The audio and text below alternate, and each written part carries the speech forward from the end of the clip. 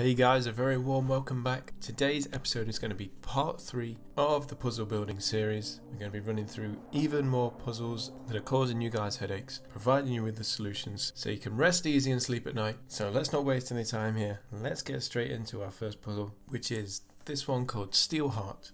Now, the lack of space makes this one quite difficult to achieve. You're going to need to use heat guns instead of your heaters on the top side, otherwise you won't have enough space to split them to make sure you've got sufficient supply of materials into each of the mixers. So using them heat guns at the top before you finally export the finished steel product into your exporters, changing the bottom synthesizers to carbon so you get the correct input right, and this should give you the solution you need. You can see on the right there that it says 8.77. This might be a minor bug with the latest issue, but it does work, as we've just proved there. Next one we've got here is called Confusing, and we need to create iron plates, rods and steel chains in order to get the solution on this one. So first up, we're going to focus on the steel production on this left hand side here. Put our mixer down and then belt this across all the way into that press. We're going to need to heat it up, otherwise it's not going to be hot enough by the time it gets to the press. And we're also going to need to place down a ice gun just before it reaches the cutter so it gets to the cool enough temperature.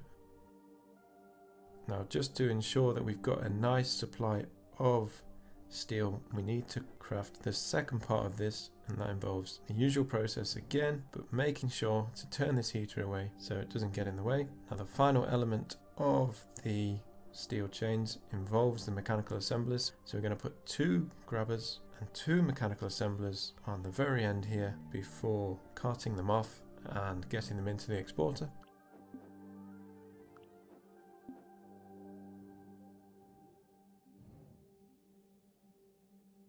So that's the steel chains element sorted. Next up is the iron rods, and we're going to use this heater here to start that process. We're going to put a press straight out the heater, belt this round like so, before finishing off with a cutter and an exporter.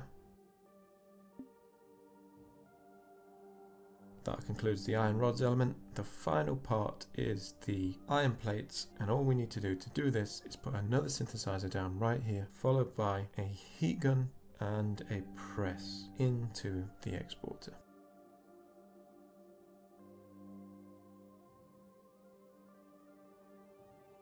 Give it a whirl and we can see we've done all the necessary parts to complete the puzzle.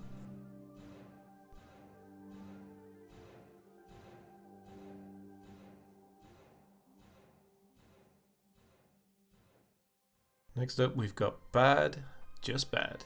Now this looks like one massive headache, but it's actually a lot simpler than it looks. You can start off by snaking all these belts down.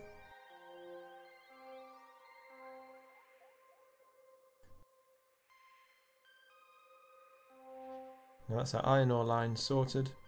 Next we're going to need carbon to produce the steel plate. So we're going to use this synthesizer here and belt this all the way around the outside in a similar fashion.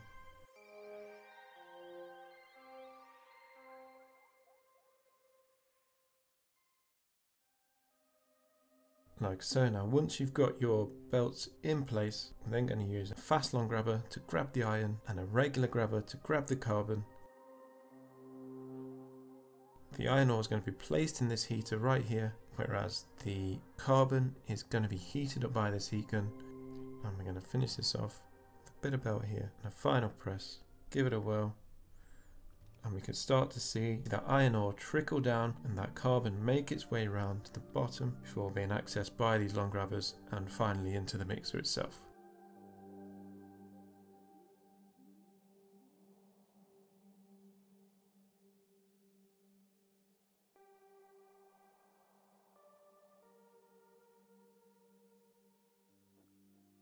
This next one's called Thin Steel Plate, or Thin Steel Plat, because they couldn't fit the name on the end, but nevertheless. This one looks like it could be really difficult, given you've only got one line of space to make all the necessary steel plates, but fear not, it is possible. We're going to build this outside in. We're going to use the synthesizers as normal, followed by these heaters. Now we're going to put a mixer right here, but on the other side, we're going to use some underground belts to feed the carbon into the mixer itself. And in order to get the hot steel outside of the mixer itself, we're going to use a fast long grabber to place it into this press before finally exporting. Make sure your long grabber's in the right place, give it a whirl, and voila.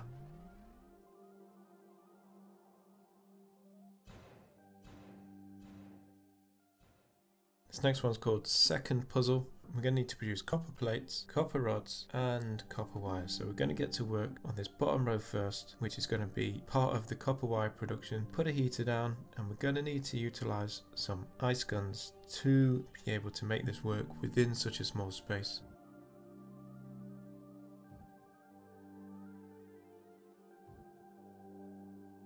So we've got our press in place. We're then going to use the cutter to turn them into rods, followed by a heater and the extruder to turn them into copper wires before finally exporting. Now that's going to be half of the copper setup. We're going to need to use 2 because we need a 1.22 output. So for the second line, we're going to put our synthesizer down, split this off, heat them up, and put some presses down. That press is going to form the plate production. This one's going to help form the rod production. That's going to be cooled down by that second ice gun, followed by a cutter and an exporter. And this long grabber here is going to utilize some of the output from that heater up to the top, where we're going to place a second extruder and feed that into the exporter. Make sure we've got the correct inputs. Give it a whirl, and there you go. So there's another load of puzzles, guys, to get your teeth into. Hopefully this helped you out if you have been struggling on them for a while. If you are struggling on any other puzzles, do let us know in the comments and we'll try and do a part 4 video of this series. Nevertheless, thanks for watching and we'll see you next time. Bye bye.